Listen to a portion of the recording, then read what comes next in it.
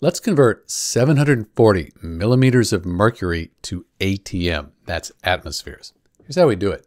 We need to know a conversion factor for millimeters of mercury to atmospheres. So either you memorize that 1 atmosphere is equal to 760 millimeters of mercury, or you're allowed to look it up. So what we can do is multiply our 740 milliliters of mercury by a conversion factor. And because we want to get rid of millimeters of mercury, we're going to put that on the bottom. 1 ATM is 760 millimeters of mercury.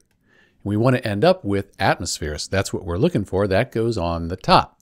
Because this way, when we do the math, millimeters of mercury on the top and bottom cancels out. We're left with ATM. That's what we're looking for. So essentially, we divide 740 by 760. We end up with 0.9736, let's call it 0.974 in our units. That's going to be atmospheres. So that's the way you do it. 740 millimeters of mercury, that's equal to 0.974 atmospheres. It's Dr. B.